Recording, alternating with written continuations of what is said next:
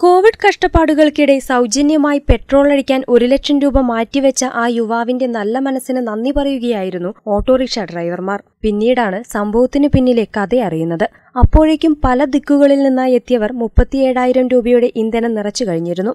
തിങ്കളാഴ്ച വൈകിട്ടോടെ പെരിന്തൽമണ്ണ കോഴിക്കോട് റോഡിലെ പെട്രോൾ പമ്പിലാണ് കൗതുകകരമായ സംഭവം നടന്നത്. ജൂബിലി റോഡ് സ്വദേശിയും ഓട്ടോ ഡ്രൈവറുമായ യുവാവ് സ്ഥലം വിറ്റ പണത്തിൽ നിന്നും 1 ലക്ഷം രൂപ പമ്പ് ജീവനക്കാരെ ഏൽപ്പിക്കുകയും ഓട്ടോറിക്ഷക്കാർ പാവപ്പെട്ടവരാണെന്നും വരുന്നവർക്കെല്ലാം 5 ലിറ്റർ വീതം ഇന്ധനം നിറച്ചു കൊടുക്കാനും അറിയിച്ചു. ഇതനുസരിച്ച് പമ്പുകാർ ഓട്ടോകൾക്ക് സൗജന്യമായി ഇന്ധനം നൽകാൻ തുടങ്ങി.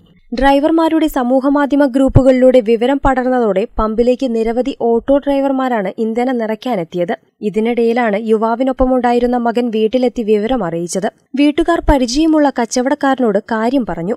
ഇയാൾ പമ്പിലെത്തി ചെറിയ തോതിൽ മാനസികാസ്വസ്ഥം പ്രകടിപ്പിക്കുന്ന യുവാവാണ് പണം നൽകിയതെന്നും വിതരണം നിർത്താൻ ആവശ്യപ്പെടുകയുമായിരുന്നു.